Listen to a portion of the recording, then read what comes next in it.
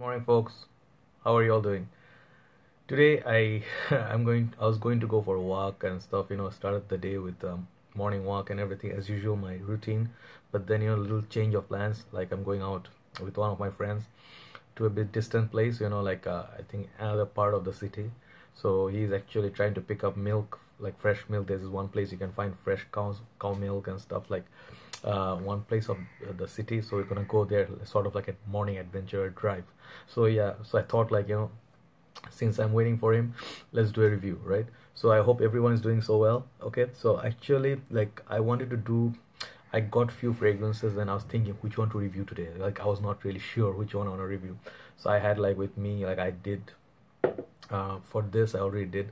So something similar to Hugo Boss bottle I wanted to do the Dolce and Gabbana, the Puram. This one of the classics, right? Then I'm like, maybe a bit later I'll do this. Is actually gem of a scent, all right? Even though reformulated and all, still pretty good. So I still have this in my, lineup to review. So maybe the next one would be this. So then another one I had in mind also, I was very close to reviewing, was Gucci Guilty Black. This is one of my favorite fragrances. I gifted this to my dad, so I borrowed it. So maybe I'll review this sometime also. But then, in the morning, it's like a cold morning and it's like not really that cold, but it's like winter, a bit chilling and stuff. So I'm like, what would be a good fragrance that I would like to wear in the morning? So I looked in my collection and then I think like this fragrance, I want to talk about this one. As you can see from title, the Black Excess from the house of Paco Rabanne. So I'm going to review this, right? As I'm waiting for my friend. So as I'm gonna do that, I had my breakfast and I'm having some Sprite. So kind of like, mood for that sort of fruity affair. So that's the sort of fragrance this is, okay? So this particular fragrance is called Paco Rabanne Black Excess. This is a 2005, like back in the days. It's like a 2005's baby, right? So this was like when it came out, it was very popular and even still selling today. I think it's not discontinued. It's still in the store, all right? So this is one of the, like, if you like sweet fruity kind of fragrance, this is that sort of fragrance, and it's ideal for this kind of winter, like fun kind of a scent, right? So the fragrance is classified as sweet, warm, spicy, all right? And then the bottle I have with me with in my collection is 50 ml. I didn't feel like I need to get like 100 ml of this. Just wanted to get a bottle of Paco Rabanne Black Excess just for my collection.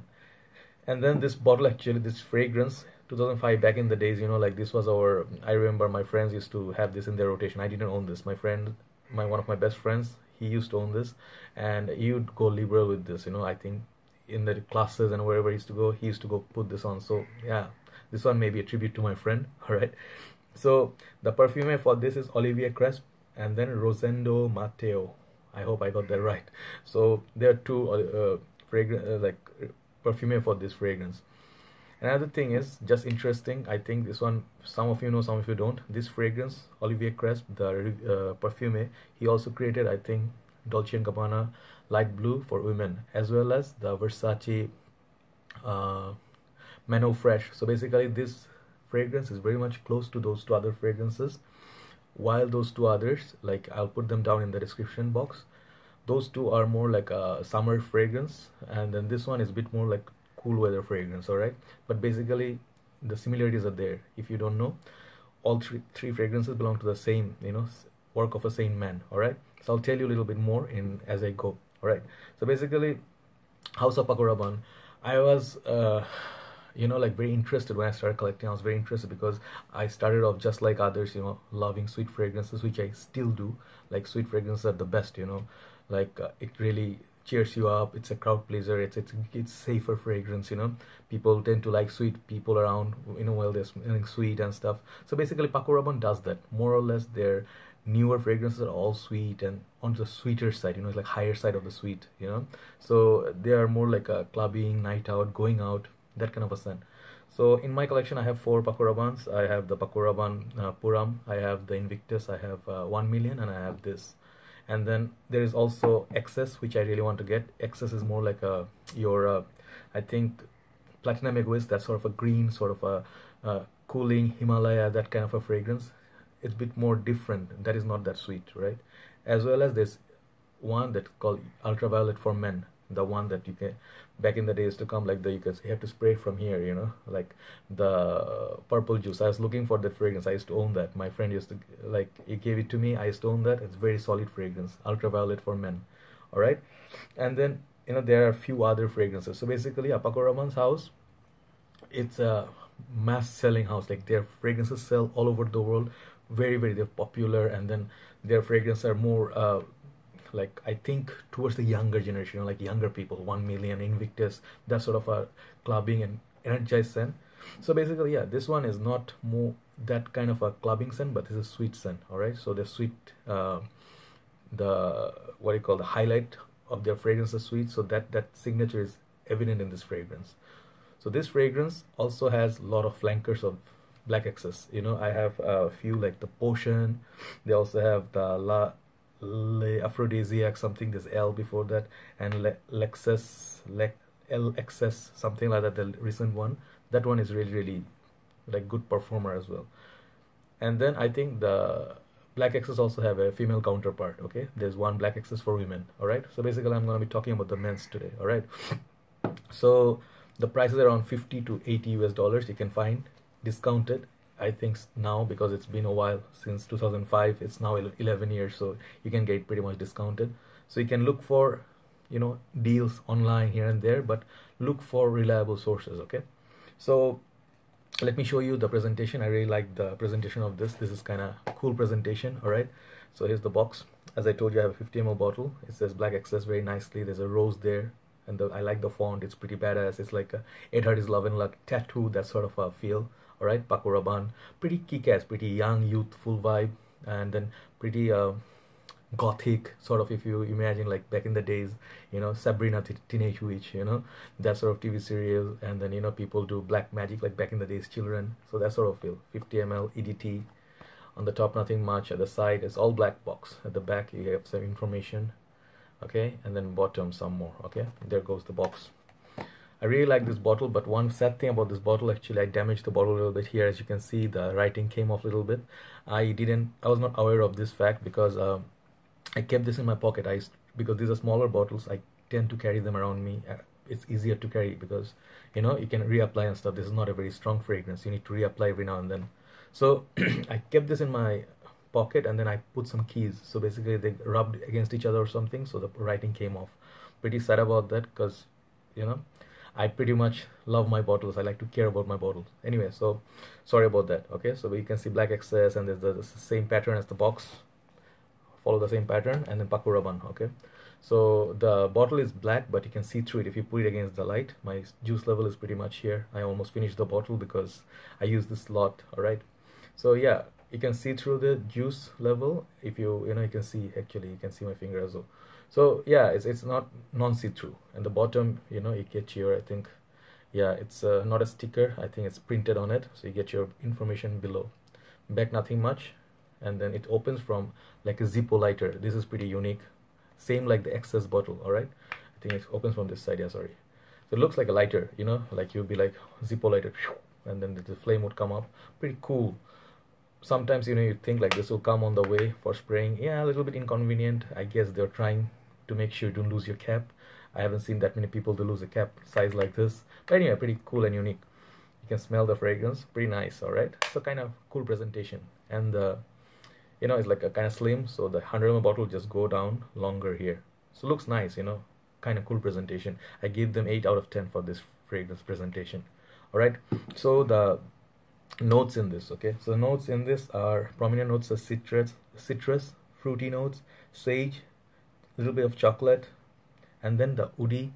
And then the woody is more like a Brazilian rosewood or amberwood, something like that. So basically, this is, as I told you, is a sweet, warm, spicy. This is a like a very fruity sort of affair. They didn't officially enlist the notes like the fruity notes. The fruity notes, there is very nice note of sort of industrial kind of strawberry and very pleasant pineapple. So if you are a fan of pineapple fruitiness, that sort of a thing, look into this. And if you like Versace's Eau Fraiche and then Dolce & Gabbana light blue for women, you're gonna like this because they're very close to each other, you know, just a little bit twist here and there to make this different name and different company, because you know they come out with Versace, Dolce and Gabbana light blue, so different companies. So I get, you know, like okay, let me show you the spray. Why not? Okay, so I haven't used this in a while, but today I thought in the morning, you know, I'm going out, let's wear something light and not so complicated, right? So the spray is quite nice. It gives like a very nice mist, you know, it's soft, you know, comes at you very nicely. Very opening is very pleasant, you know. You get the strawberry note, you know, like a fruity chocolate, if you can imagine. Not so much of original authentic strawberry, maybe that one you pluck from the garden, but you get that chocolate, you know. If you imagine like a strawberry chocolate, you know, you can eat the chocolate and you get like taste of strawberry chocolate. That sort of feel I get, not authentic strawberry. Very sweet. Opening, you get a little bit of the orange blossom, like orange blossom, it's more like orange or like a bergamot, that sort of citrus notes up top also. Very pleasing, nothing heavy, and very how to say, inviting, and you know, fun scent, you know. It's very lovable scent. Okay, so you get a little bit of sage, and then as I mentioned, the chocolate, it comes maybe on a bit dry down, it gets a bit more chocolatey, but opening is very fruity up top. And then it's very I think this one will make great fragrance for indoor usage, like if you're staying indoors and you want to put something that's not very strong, or you don't want to choke people, if you want to go for maybe class or just hang out with your younger folks, like, you know, in your university days, this can be your signature scent for university days, even though it has some age on it. But if you're a fragrant, like a fan of a sweet fragrance, that sort of a thing, and but you don't like choking people out like Invictus or 1 Million or Lamal, Ultramal, this one is a great sweet night out fragrance. If I'm not quite sure, it will make a very great clubbing scent because it won't last that much. This one, the life strength, you know, like scent strength on this is like weak to moderate, that sort of thing. You get like 2 to 3 hours max with this, as far as I know, because I think this one is a bit reformulated, and I don't know, even if before reformulation I never got strong performance out of this. So basically, yeah, your age suits. I think it goes for young people. This is great for younger people. They will like this more because this is not that complicated. This doesn't have the incense and that sort of a raisin, myrrh, and that sort of a darker notes. So this one would be perfect for younger generation. So school kids, you can college, and the thing is, any age can actually pull this off. But just, you know, age appropriate wise, I was talking like maybe elder people, they want to look a little bit more darker, even though this is a dark, but it's more based on sweet and fruity notes. All right, so season for this, I think this is great for fall, autumn, and cooler weather. This one, if it has to last, it has to last in the cooler weather. If you wear this on the heat, it's literally gone in 15 to 20 minutes. Very frank opinion, because I used on my skin. I know I live in a hotter country, so I know, but I still wear it a lot. So basically, yeah, cooler seasons, perfect. Okay, and nighttime, not maybe daytime, maybe nighttime is nicer. Okay, then the compliment wise, this one is very well liked by women. I got good compliments from this. It's when I'm in the car and then people are sitting with me around the car and the AC is on, you know, people can smell it. It moves around, and it's like the sillage would be like how to say, 3 to 4 feet away from you, so it'll be a nice bubble around you. Opening 1 hour is very kind of strong, more stronger, but the dry down is a bit more closer to the skin, so you can smell it. Yeah, and then it's perfect. I think the application wise, you put it somewhere on your neck. Yeah, this one, yeah, so basically your blood is flowing a little bit, you know, it will warm you up a little bit once in a while, and the, you know, air, it will like pass around, it will take it to the other people. You put some on the shirt, would be great. So I think 5 to 6 sprays you go with this would be nice. All right, so compliment wise, good.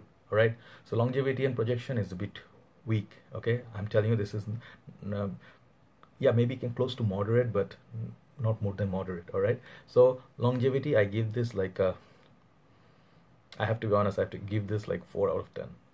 Okay, projection, I'll give this maybe 5, let's say 5. Okay, so compliment wise, pretty good. This one, compliment wise, ladies love this kind of fragrance. This one, ladies can wear, like your lady can, she will like, I have seen my friends, lady friends, they stole my like sprays from this. They'll be like, yeah, I can wear this. This is a lady's perfume. It's more like a lady's, like a sweet, that sort of fruity affair. It's not that manly. It's more like a metrosexual, that sort of a sweet scent. All right. So yeah, compliment wise, 9. Yeah, 9 out of 10. Not bad. Then the versatility is kind of poor, because in the hotter countries, I mean, I funny enough, I'm saying this hotter countries, I am living in hotter country, but then yeah, I love this scent so much, I bought this for even, I live more in the air conditioned room, so yeah, if the cooler weather, yeah, you can pull this off. So versatility, let's say it's a 6. All right, so overall mark for this I'm gonna give, it's a around, I think probably it'll go, let me think. I'm not quite sure, I haven't prepared a mark for this, I'm just giving for the time being, like how I'm feeling. For the smell and everything considering, I'll give this 7 out of 10, like because the smell is so nice. It's the sweet, like the dry down, you get a little bit of woodsy dry down, nothing serious, nothing heavy, very pleasant, dies down slowly. So for casual usage, night outs, for dates also, younger folks, you're on a budget and stuff, you can look into this. So one of the sweet fragrances which is not very loud. And the last thing I want to say, the comparison to Versace's Eau Fraiche, that one is a bit more lemony. That one doesn't have pineapple note on this. This one has the pineapple and the strawberry. You try it on your skin and give it a shot, like you'll see if it may work for you. If you just like the sweetness, but the tender sweetness, all right? Black Excess. And compared to the Dolce & Gabbana, the light blue for women, the dry down, they're more like same, but then the type of fragrance, Dolce & Gabbana light blue, that one also, the one thing they have all in common, they're very poor in performance. Okay, so yeah, so if your longevity is not an issue and you like looking for something soft, something romantic, something sweet, like a young, happy kind of fragrance, look into Black Excess. One of my favorite fragrances. As you can see, my juice level is here, so you can see if I didn't like it, I wouldn't wear it that much. So yeah, nice, decent fragrance. So yeah, I hope you try it. Maybe you can try the flankers also if you don't like this. The LXS, that one is a bit more like amped up version of this fragrance right here. That one has more pineapple to that. All right, so basically you can give it a try to the other flankers also. Okay, so that's what for the review of this fragrance. Maybe after I come back, if I feel like, maybe I'll review one more of those 3 bottles just now I showed you. So you guys take care until now. I hope you enjoy the review. Have a nice day. Good night.